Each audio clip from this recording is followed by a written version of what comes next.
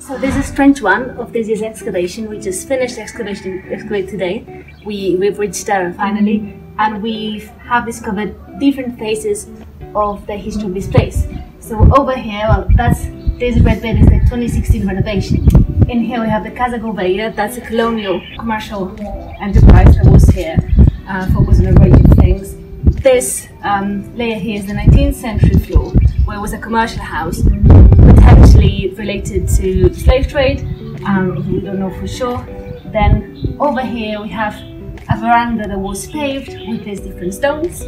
Prior to that is the foundation of the building, so just behind me here, this is the foundation level for this whole building, which before having the paved veranda had just compact earth floor. And before that, this was a whole structure that was cut for some reason that we don't know yet. But this used to be the different floors that existed before this building was ever built. So we got quite down, and hopefully we'll get some dates on that, and we'll be able to date the different bits of the sequence. So on this side of the trench, we have a structure that predates the construction of that building. And the reason why it's so bright in colours is because it was exposed to heat. We don't know exactly what the source of heat was.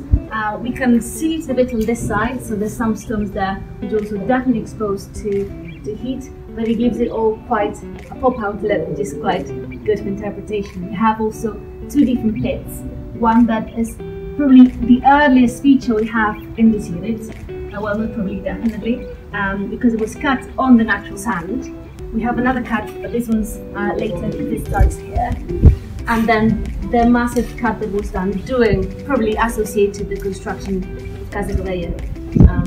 So yeah, the two sides used to be connected, but then all this got taken away. And here we have the foundation structure for that structure before the building was even built.